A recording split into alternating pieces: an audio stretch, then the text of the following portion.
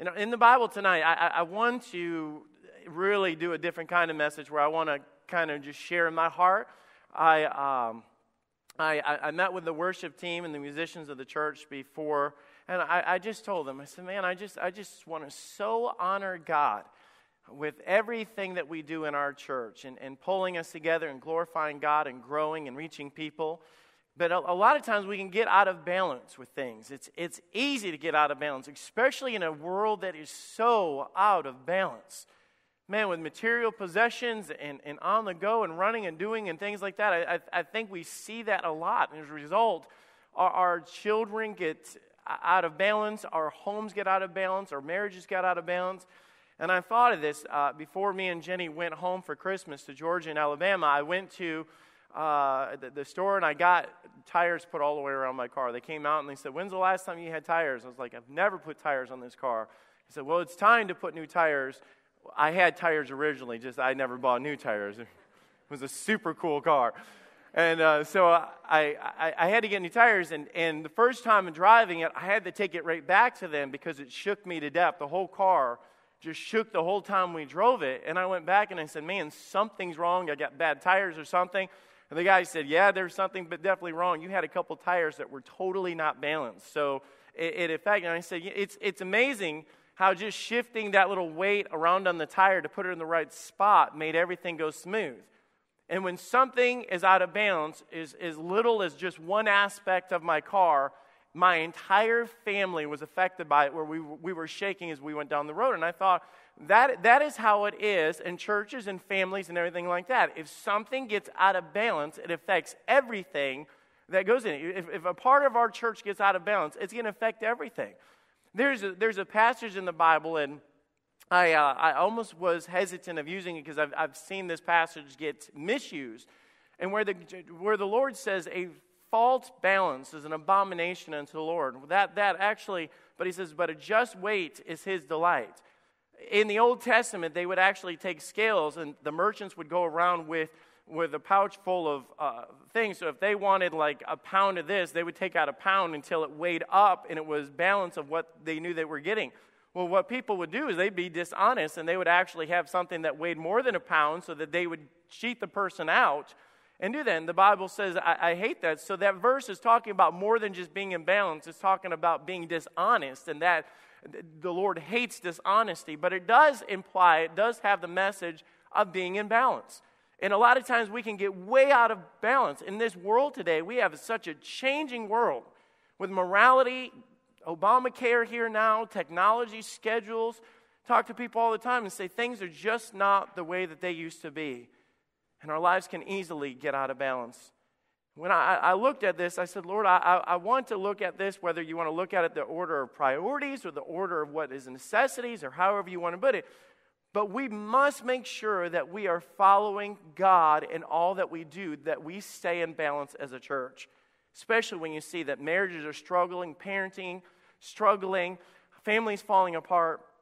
So tonight I want you to see my heart and kind of tell you the direction of some of these things that I want to do to kind of throw us back in balance. So I want you to look in Genesis chapter 2, verse 1. And one of the reasons why this was pulled out at me when I was studying for the morning message, God put this on my heart for the evening message to throw this in. So we're going to go through three major points of areas that I think that we need to make sure that we strive for balance as a church as we move forward. Number one, keeping balance between service and our Sabbath. Keeping balance between our service and our Sabbath. Let's read. Genesis chapter 2, verse 1. Thus the heavens and the earth were finished, and all the hosts of them. And on the seventh day God ended his work which he had made, and he rested on the seventh day from all his work which he had made. And God blessed the seventh day and sanctified it, because that he had rested from all his work which God created and made. On the seventh day God rested. I did a study just kind of refreshing my memory, because there is the controversy, Saturday the Sabbath, Sunday the Sabbath. Was it changed in the New Testament? Did it shift? Regardless of your opinions of what that, it was a day that was set aside for the purpose of resting and worshiping God. And I'm going to be honest, it's hard to come together as a church and worship God without putting work and effort into what we're doing.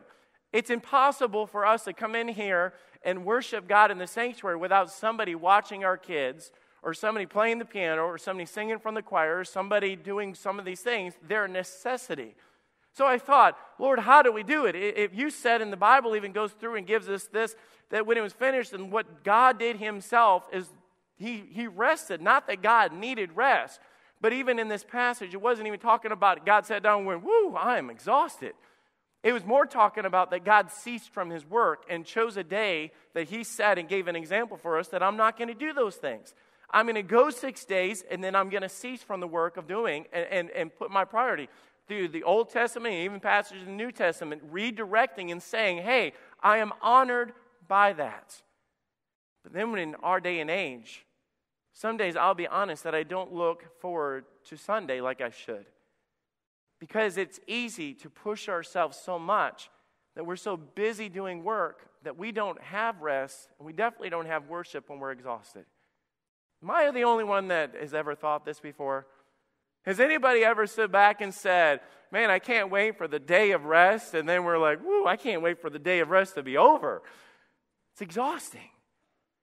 Recently, I've had people say things to me that sat in the morning service and said to me, this is the first time I've gotten to see the service in over 2 years. This is a real statement they said. And I said, what? They said, well, I always do junior church, and I've been working in junior church so long that I didn't even know that you did that. I didn't know we had this. I didn't know you guys started doing this. I've never heard the worship. And I'm like, what? I couldn't believe it. Someone said to me, and this is all literally in the last 3 months, especially during the pageant season when a lot of things were shifted around, somebody said to me, I have not sat with my husband in a normal service in years. I said, what? People that have sat in the audience and said, it was weird to see the service from this point of view. And I said, from what point of view? To actually be off the stage and see it from there. Sometimes it's just the fact that they're serving in the morning and they don't come back. But I looked at the Bible and I said, well, what does the Bible say that we're to do? The Bible says we're not to forsake the assembling of ourselves together for the preaching of God's word, the fellowship of one another, the teaching and the edification of the saints. I know that that's not tradition that I'm speaking of. That is not a theory that somebody... I'm saying those things that I just gave you is what God himself said that I know God's people need. And it does bother me as a pastor to sit down and think, are there people that are faithful to our church that come every week that don't even know what it's like to stand or sit in a worship service? I think maybe I need to evaluate those things and make sure that we're in balance. I'm not going to sit there and say, hey, Stacy, we are shutting down the nursery. I'm not going to go over here and say, we are shutting down junior church. We're not, because we need those things. So I looked at it and then say, well, then the answer is we need to have balance. I need to make sure that the people as a shepherd, as I lead us as a church, that I make sure that our people know that there is times that we need to sit in green pastures, but there's also times that we have to follow and we have to go, we have to move, and we have to do. Does that make sense? So I have to make sure that I'm doing these things. Is it okay that someone in our church that is a member of the church never experiences a worship service? No, it's not. I don't believe so. For me, especially as a pastor, I'm going to say that it's not okay. So I prayed about this, and I've already met with the worship teams and the musicians, and I talked to them. And I said, I want you guys to know my heart. Sat down with Pastor Dave and Joe and them. I sat down with Brother Greg, and we sat down and we talked through these things and said, what can we do? How can we do this? Here's one of the things, and I said, guys, and I first brought it up to Brother Greg, and then Brother Greg threw a counter idea at me, and I said, man, we're on the right page with this. And I want you guys to know why I'm doing this, and I want you to know why, and when we make changes, I want you to know that it came from my heart, not just a flippant idea. And I said, is it possible that we, once a month, give the choir a break where they don't sing up here from the stage? Now you're going to sit there and say, well, you can't do that. No, I want you to know the biblical reasons of why I want us to do what we do. Sunday morning, I'm in the room that the choir meets in. We go to that room, and it's a diverse room. We have Sunday school, then the choir comes in, and this is the thing. after church is over, we have to transition. That's not a bad thing. It's a practical thing. It's a necessary thing, but we transition. We get out, and everybody in my class, if they're a visitor or not, it's a matter of, we love you, thank you for, get out of here, And it's not a bad thing, but it's just the way that it has to be. And I was talking to Brother Greg, and I said, you know what I'd like? I'd like to look forward to a Sunday that I could do something where I turn around and say, hey, and today, if you're in the choir, what I want you to do is grab your spouse, hold her hand, and walk to the sanctuary and sit with her as we do something different on the stage. You know what I'm saying? I want you to experience worship and rest and not have to be up here or there, because a lot of us, we don't even know what it's like to walk from a Sunday school class into the sanctuary and not have to do something. You say, that's crazy. That's not what we normally do. I know. But this is what the Lord laid on my heart. I in the same regards, I said, it would be cool is to open it up for more kids choirs or teen choirs or special groups, for our choir to sit down and somebody else to come and sing praises to God and minister to your hearts instead of you doing it always to somebody else's. It's not bad for you to receive a blessing from somebody and you not always be the one giving the blessing. Actually, it's good. Actually, I think God says, I want it to be balanced. I want you to see that my yoke is easy and my burden is light. Take my yoke upon you, and you'll see that it's easy and my burden is light. I'm not going to dare say it any regards of, Pastor Tony, I don't look at playing an instrument or singing in the choir or anything else as a burden, and I'm not saying that you are. But I can tell you, I can experience burnout, and after a while, I get into a routine of doing something because I've always done it. Not because I enjoy it, but sometimes when we break routines, we end up loving going back to it because we break the rut or whatever we're in to make it more enjoyable. On these Sundays that we do this, my goal would be, and we've already established this, that there won't be choir practice on that afternoon. It won't be rushed back to the church, but on that day, once a month, they'll be able to make plans to do something before the service or come early to the prayer meeting or to whatever the case might be. Sitting around and I thought of this, and I'm going to be honest. A lot of times, I'm being very honest tonight. I'm being very transparent with you tonight, so I hope you get this. Do you know a lot of times if we don't have choir, our attendance drops drastically? It's very true. Very true. It's almost like if I'm not going to have to be up there, then I'm not going to come to church that night. And I thought, that's out of balance, because I have to question your heart of why do you do it in the first place? And then I have to wonder at the same time, I just want it to be right. I want everything to be as healthy as it possibly can be. If we have choir and we practice and then we have service and we open it up and they sing, and I have noticed that sometimes a large majority of people will slip out the side doors and won't even stay for the service. And I thought, have we gotten so wrapped up into executing the program that we've forgotten about the purpose? Does that make sense? And finally, I thought, I've talked to people and said, to be honest, sometimes I just need a break. And I thought, well, then we need to pull things up and have balance. Because the thing is, if we can switch things around and somebody else can sit and somebody else can preach, and I'm going to get to some of those things, then that's okay. Because some of these things that God said, I know what God said not to forsake, but some of the things when we're coming together, our preferences and programs, they're not doctrinal put in stone of how we do those things. But we almost are fearful of we cannot change that or we cannot do that because that's the way we've always done it. Can I introduce you to a man named Jesus? That when he walked the earth, he came and he broke the mold of what they were used to doing left and right. He did that and he said, I'm here to do the will of my Father, not just honor your traditions. It's a scary thing for some because they look at these things as compromise. Let me tell you what compromise is, going against this. That's what compromise is. I don't want to compromise. I don't want to veer away. Actually, I want to pull too. I want to strengthen families. I want to strengthen our ministries. I want to strengthen Sunday night. I want to make it better. I want it to be, if I'm going to do it, The Bible says, whatever my hand finds to do, I want to do it with all of my might. But my might wears out if I don't have time to do what Jesus or God did in Genesis, and that is he stopped at some points and he rested. And for us to be able to do the same. You say, well, what else? Okay, let's go. There's 3 worship teams. And some of you are saying, why is he telling us all? Because I want you to know why. Oh, I want you to know why. And these 3 worship teams are going to be led by Brother Greg and Pastor Tyler. And I went to Brother Greg and I went to Pastor Tyler and I said to the guys, I said, some weeks, Tyler, I want you to be right there next to Kayla. And I want Brother Greg to be sitting there right next to Kristen. And I want them to be able to come in and sit with their wives and not have to be standing off to the side with a schedule to execute a program. And I want you to know in my heart too, is some weeks I want to do that as well. I want to come in and I want to sit next to my wife and I'm going to hold her hand and I'm going to flirt with her during the No, I'm kidding. I might do that.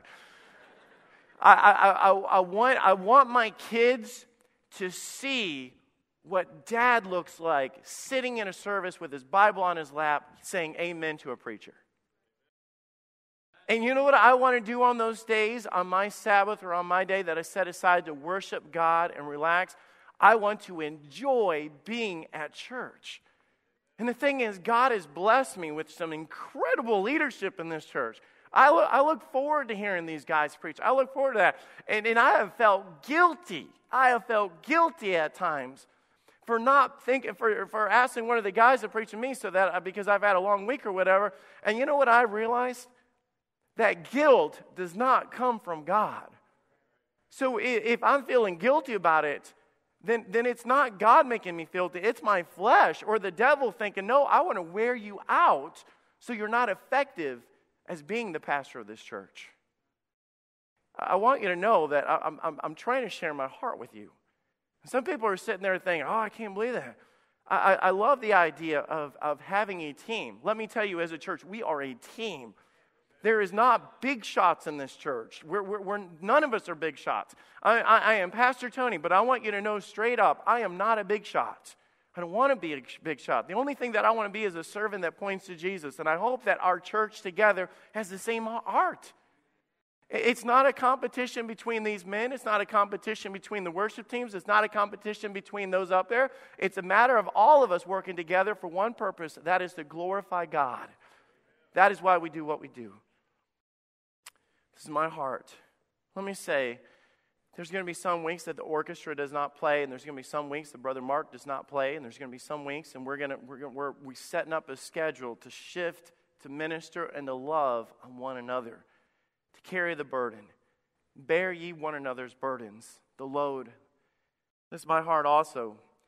Guys, I love our ushers. I love you guys, but I tell you, I don't want it to make it to where all the time when we say, let's bow our heads for prayer, that you have to run to the back.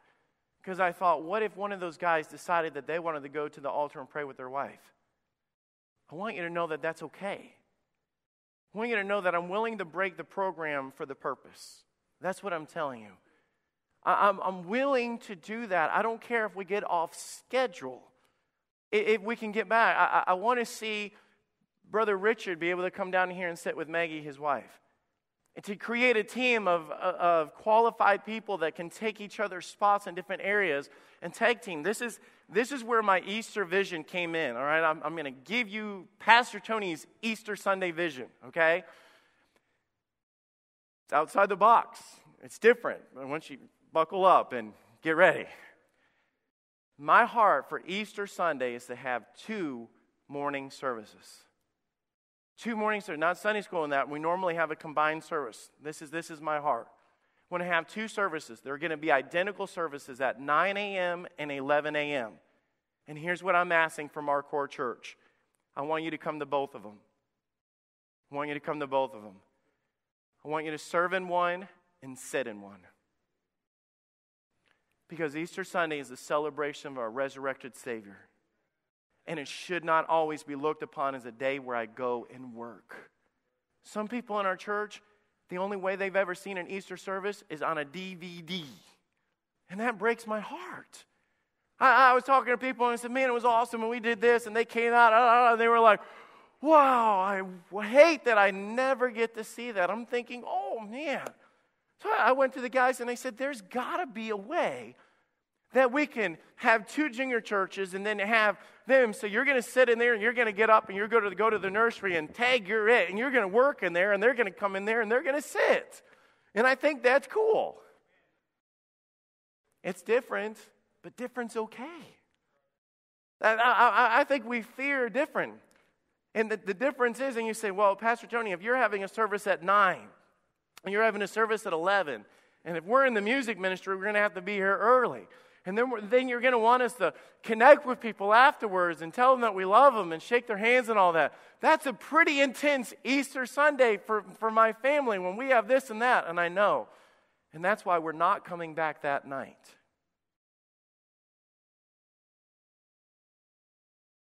You say, what are we going to do? We're going to rest after our service, worship, and fellowship. We're going to rest. Because I could turn around and say, and you're going to be back here again. No, we're going to hit it hard in the morning. We're going to serve. We're going to worship. We're going to fellowship. We're going to exalt. We're going to raise our hands and say He is risen. We're going to have a great time. And then we're going to go home and we're going to sit down with our families and have a meal and fellowship and pray and rest and sleep or whatever you want to do with grandma or whoever. You say, why? Because I want to be married to the purpose, not the program. I want to have families that are thriving and growing. I don't want to always have to come on Sunday night and see people bobbing off to sleep because they came back another service. And you say, is this your creative way of fading out Sunday night? I love Sunday night. Well, let me tell you, our meetings that we're having is how can we amp up Sunday night to make it to where people are pumped about coming back into the service. How can we make the services exciting? I don't want Sunday night to be an afterthought. I want it to be purposeful. I want to be able to come in and enjoy it. I want it to be so something that we do as a church family, because on Sunday mornings, a lot of times, and you guys know this, a lot of times on Sunday morning, we have a lot of guests, and I encourage you guys, go out of your way. But sometimes we need to come in and just sit there and be able to be with our church family and soak up the fellowship of Fellowship Baptist Church family. It's necessary.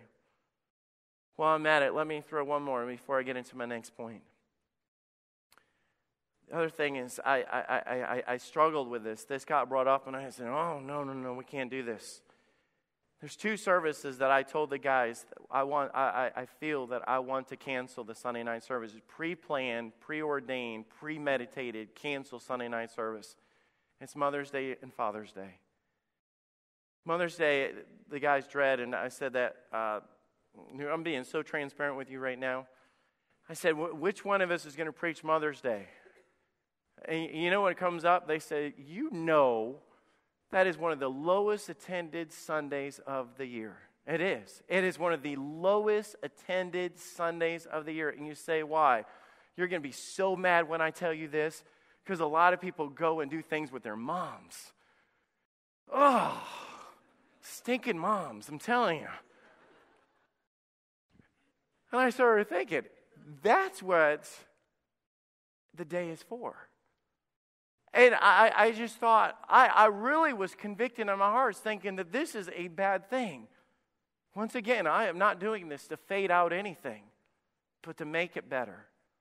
In a day and age that divorce rate is just as high in churches as it is in the world, means that maybe we don't have everything perfected and right as well. And maybe if we would step back and you turn around and say, so you think us staying home on a Sunday night is going to fix everything? No, I don't. But I want you to know that anything that I can do to emphasize family, I'm going to do. Without the family, we don't have a church. Without the family, we don't have ministries. I went home, and I was telling my Sunday school class this morning that I went home, and while I was home, I was with a number of people from my old church and the school that I went to and all these different things, and telling the stories. I said, Jen, why is it every time we drive home, I'm consumed with the thinking of all the preachers and leaders and everything that I knew that lost everything. You want to know something? You're going to laugh at it. I'm going to tell you anyways. I can't discuss this with my kids without them laughing about it. I got to do something really cool while I was home. I got to hang out with my old youth pastor and his wife. You say, why is that a big deal? Because I have not done that in 7 years. Why have you not done that in 7 years? Because they just got out of prison. You can laugh. It's okay. And I told my kids, I said, I've waited 7 years to hang out with my youth pastor. They went to prison for selling drugs. They did.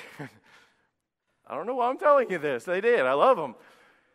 And I went back and I sat down and we're sitting at the table and I looked over him and I said, Jeff, what happened? How did you go to prison for selling drugs? He said, I was really overweight, wanted to lose weight, working out at the gym. Somebody did this, somebody did that. They offered me this. One thing led to another. Before long, I was so hooked on the drug that they gave me that I began to sell it. Got my wife hooked on it, lost my kids, boom, boom, boom, 7 years in prison. And I'll tell you, the devil is as a roaring lion seeking whom he may devour. Let me tell you, we are in a war. In the weapons that we have, and the warfare that we have, and what God has put on my heart is simply understanding that the world that we live in, we've got to keep constantly understanding the warfare that God's given. That the mission is still the same. Amen? The mission has not changed. But some of the methods that we do have changed. And if you're not willing to change the method, you're going to lose. Just go to our army. I'd love to see somebody jump out of a plane in Iraq and land with a bayonet and a muzzle loader. You say, that would be crazy. You're absolutely right. In the same way that today, if we don't understand that we have to change. Here, let me show you, and I've gotten so far off. Let me have you turning your Bibles to 1 Corinthians chapter 9, verse 18. 1 Corinthians chapter 9, verse 18. Talking about keeping balance with our Sabbath and our service. Let me show you this. Keeping balance with our methods and our mission. Between times and traditions. Paul was the greatest evangelist that ever lived. You say, why? Look at verse 18. What is my reward then? Verily that when I preach the gospel, I may make the gospel of Christ without charge, that I abuse not my power in the gospel. Now I'm going to show you the power. We sang incredible choir song to open things, that God's word changes lives. God's word changes lives. For though I be free from all men, yet have I made myself servant unto all, that I might gain the more. He had no question as to what the mission was. He said, verse 20, and unto the Jews I became as a Jew, that I might gain the Jews. To them that are under the law, as under the law, that I might gain them that are under the law. You see, what he was doing is he said, I want to change, if you will. Did he compromise? Did he go into a bar, get drunk, and sit there and say, hey, I boozed it up with the guys, but I was able to witness to something? Is that what Paul did? No, it's not what Paul did. He didn't compromise the scriptures. He didn't compromise where he stood or what he preached. He said, I didn't abuse any of those things. But he said, I definitely understood the people, the culture, and the relevance of what I was trying to do, I was trying to reach out to. Do you realize if we're not willing to do that, we will never reach the next generation? He said, well, I'm not worried about the next generation. For us to sit there, what about the generation that reached you? What about the ones that were able to go out of their comfort zone to reach you where you're at? He said, what are you trying to do? I want to make sure that we keep balance in all that we do. God has blessed us with old and young. God has blessed us with different cultures. God has blessed us with that.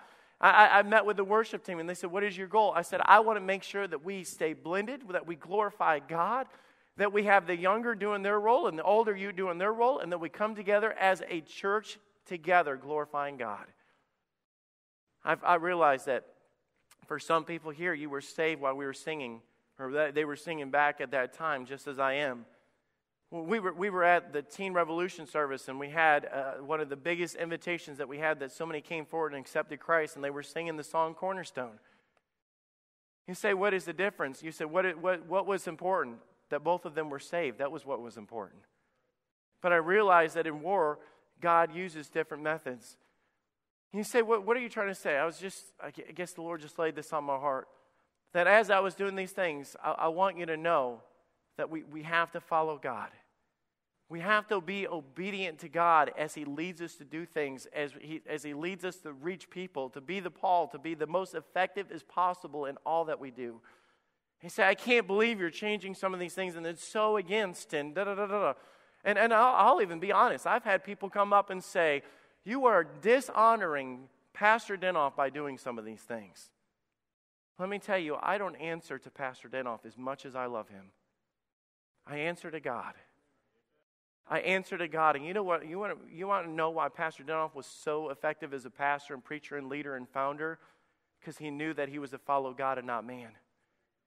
I want to close with one last thing. I want you to turn in your Bibles to Psalms 23 and verse 1. Psalms 23 and verse 1. I want to do my very best as a pastor. And the Bible describes Jesus as our good shepherd. He describes pastors as the under shepherd. A lot of cool passages that give that illustration. And I want to be the very best shepherd that I can be. And what I have found out, that there is a lot of opinion, a lot of people that don't understand, a lot of people that sit there and say, I don't get this. Let me tell you, there's going to be some things that God leads me to do that you're not going to get. I'm just being honest. There's some things that God leads me to do that I don't get. Doesn't always make sense to me. But the thing is that I have to trust the leadership of God. And I looked at this in Psalm 23 verse 1, and it says, the Lord is my shepherd, I shall not want. He maketh me to lie down in green pastures. He leadeth me beside the still waters. He restoreth my soul. He leadeth me in the paths of righteousness for His name's sake. You see, as God leads us, and I'm not trying to parallel myself and replace my position with Jesus Christ in any way whatsoever, but understanding of the parallel, the illustration here. That as a shepherd I have to leave, and there's going to be times that God says, you know what? There's a time to push forward. There's a time to go to the other pastures. There's a time to do, and there's sometimes that you just stop and say to the sheep, it's time to rest. You say, why do you say that? Because for the health of the church, for the health of the sheep, for the health of the families, with all of these things, He maketh me to lie down in green pastures. He leadeth me beside the still waters. He leads us to a place, and even the still waters, you said, what is the big deal about that? Because if it was rushing waters, He had to bring them to the right place to get what they needed, because the rushing waters would carry them under. He restoreth my soul. He leadeth me in the paths of righteousness for His name's sake. I can promise you right now, I want to so hold forth the word of truth. Preach the word of God. There was an older preacher that taught a younger preacher what his priority was. His name was Paul, and the young man was Timothy. And he said, what is it? He said, what is my primary goal? He said, preach the truth. I've said that, and I could say that today and get up and say, you know what my goal is? I want to preach the truth. I want to follow these examples. I want to follow the truth. I want to get all these scriptures and put them in line. I want to have balance in all this. And I could turn around and say, amen, we're going to follow the word of God. Do you believe the word of God is truth? Amen. Da, da, da. And then sometimes we can say things like this, or even have the pastor where you pull back and go, oh my goodness. And I thought sometimes I don't think we want to hear all the truth. I don't think we want to hear that maybe we need to pull things back or fix things or change things. Even though we can find it in Scripture, and God says, are you resting the way you need to? Are you finding balance the way that you need to? Do you have everything where you should be? Is the church as effective in evangelism as they should be? Is the church as effective in caring for one another as they should be? And if not, I've got a responsibility to you and to God to step back and say, how can we do this better? And if I don't, if I'm not willing to follow God rather than the opinions of men, then I fail as a pastor. I don't want to do that.